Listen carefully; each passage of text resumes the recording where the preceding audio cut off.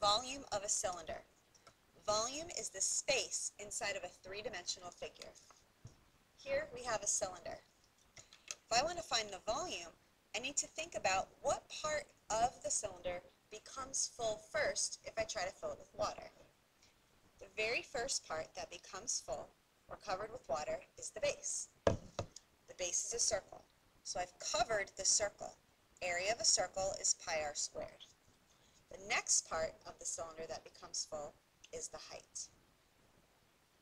So to find volume would be the area of the circle, pi r squared, times height.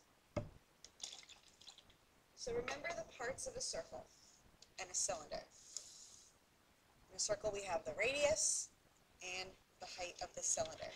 So again, the formula, volume equals pi r squared h. So to find the volume of this cylinder, we want to first write the formula.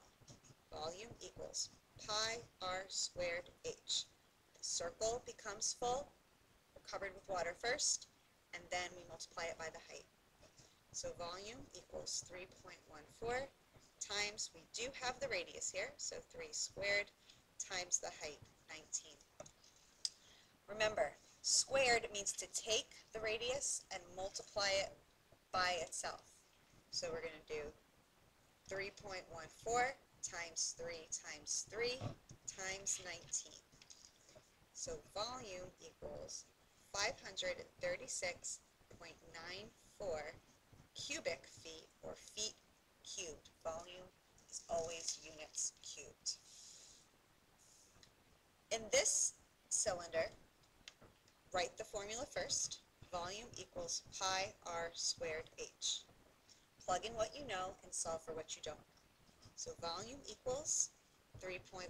I got to plug in the radius, but I have to notice that I was not given radius.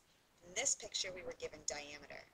Remember, diameter is twice the size of the radius, or you would have to divide the diameter by 2 to get radius. So the radius here is 10 meters.